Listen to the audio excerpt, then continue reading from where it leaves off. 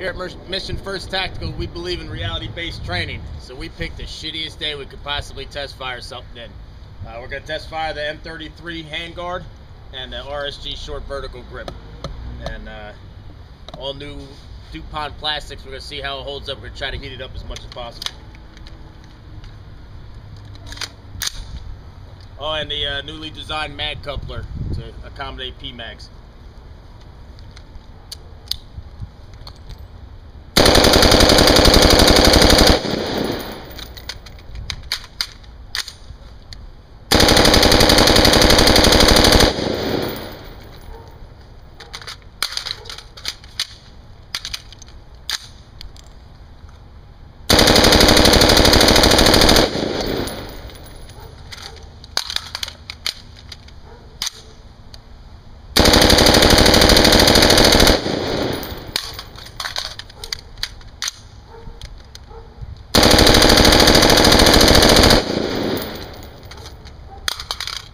Running out of pockets.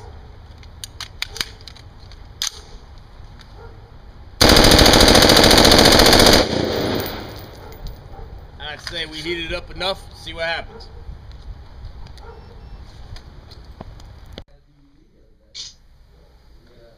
Alright, the bottom one's looking real good. That was 180 rounds. There's no melting at all. It stunk, but let's see what happens up by the gas tube.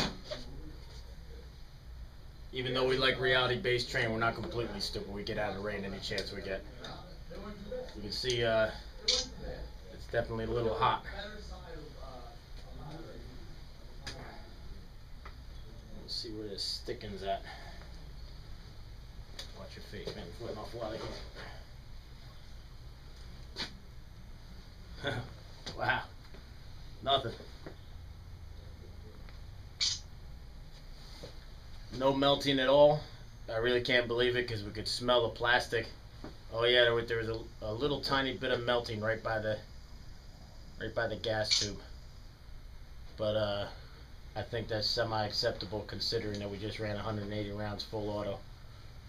It's not something that you would see every day. Most people would, even in a full blown out firefight, would conserve their ammo. They wouldn't shoot that much rounds. So I think it was a good stand-up test.